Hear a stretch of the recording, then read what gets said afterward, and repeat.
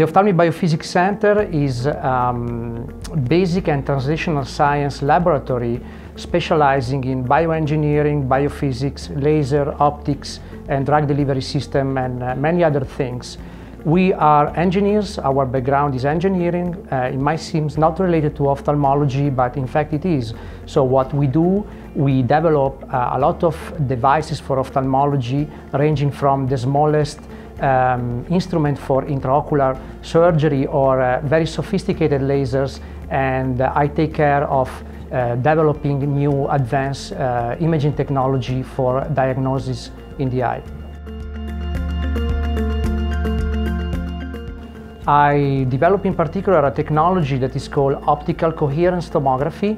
You can think of it as a micro CT scan for the eye that enables to see the eye in 3 dimensions, enables to see the eye, what's happening inside the eye in fine details, almost a cellular level, and without touching and without harming the eye. As engineers, we build this technology. As researchers, we use it to study ocular diseases in animal models or human beings, and eventually we provide this technology to eye doctors that they can use it for having a direct impact on patient care.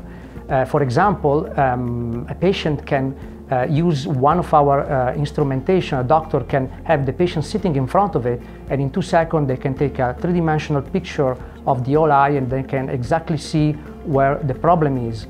And by doing so, they can perform early diagnosis of disease, they can better monitor the disease progression, and they can even assess the clinical efficacy of new pharmaceutical therapy. Using this technology, they can really decrease the morbidity of the disease, and they can improve the quality of life of patients.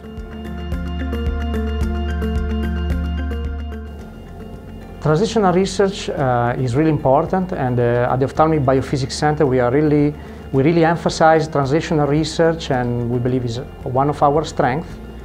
Transitional research is concerned with the application of what we learn in the laboratory to the diagnosis and treatment of eye disorders.